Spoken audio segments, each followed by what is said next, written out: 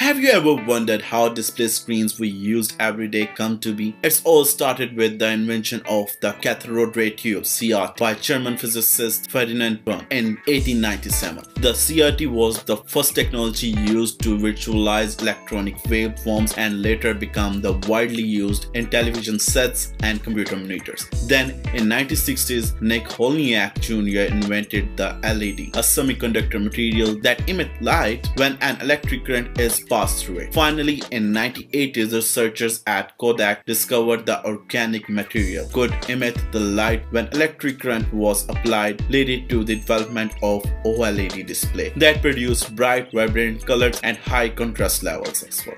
If you want to learn more about this, then there is a detailed video on my YouTube channel. Go and watch it. Till the time, goodbye, Mr. No.